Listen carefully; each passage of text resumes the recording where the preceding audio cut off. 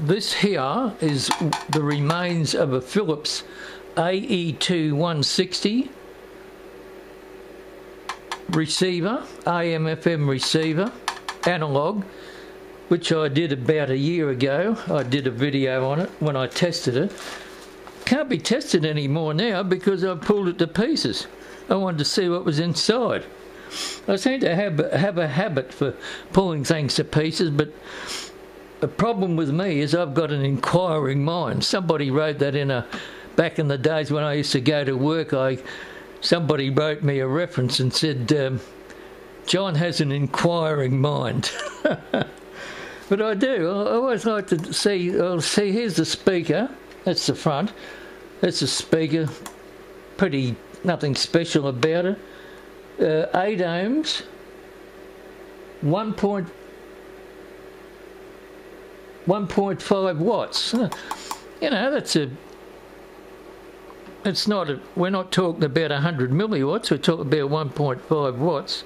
So that's a reasonable audio output. So what I wanted to see was whether there are any discrete with 1.5 watts up to 1.5 watts, say even 1 watt output. You'd think there may be a discrete transistor or something.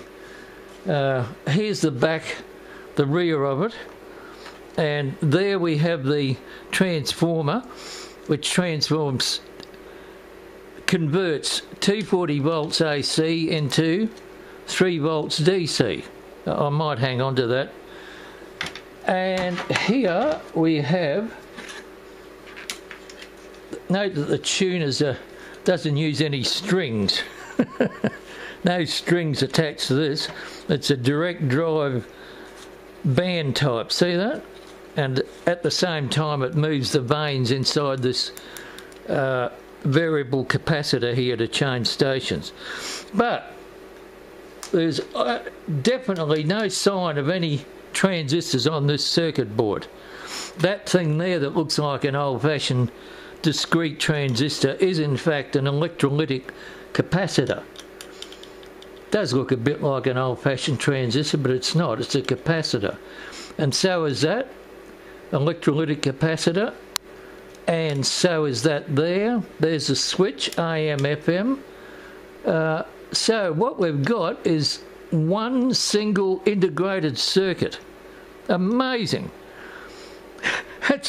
That's all there is. Let's have a look on the other side, see if we can see anything.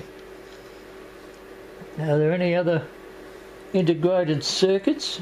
Wait a sec, there's something under that tuning wheel. Looks like another IC. Yeah, there's 2 ICs. There's another one just under that tuning wheel there, see? And these here are the diodes that convert the AC into DC. 1, 2, 3, 4. That one is an M1 type diode made in China. And so basically you've got, I can't see any other ICs, so you've got one very small integrated circuit under there, and this one here, which is obviously does the tuning and tunes in the mixer.